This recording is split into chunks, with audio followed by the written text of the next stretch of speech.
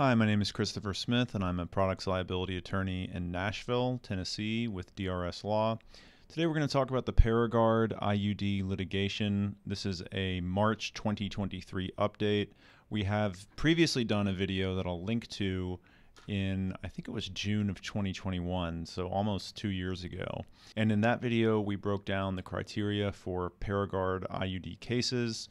And basically, if you don't know what Paragard is, it's an IUD, which means an intrauterine device, contraceptive device, and it's T-shaped. And what happens is when it is removed, it can break and get dislodged and cause all sorts of complications, including infertility and the necessity of hysterectomies and things like that.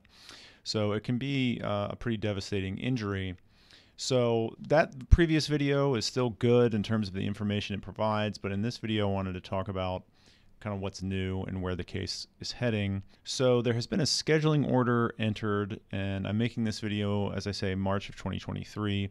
A mediator has been selected, and a mediator is basically someone who's going to help the court resolve the case, help the parties resolve the case, sort of like a judge, but not.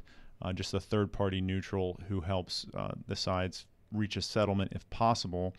That is Gino Brogdon, who's a retired lawyer from the Atlanta area.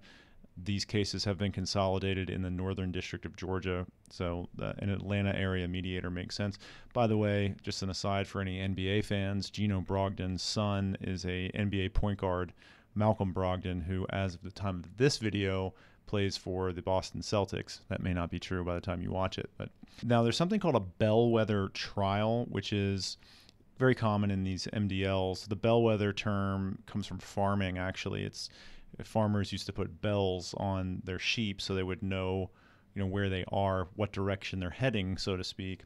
So in these MDLs, it's common to select several cases for bellwether trials to kind of get a range of what the jury might value these cases as, or how they might value these cases, so that for purposes of reaching a global settlement, the parties have a sort of range of the financial outcomes to work with.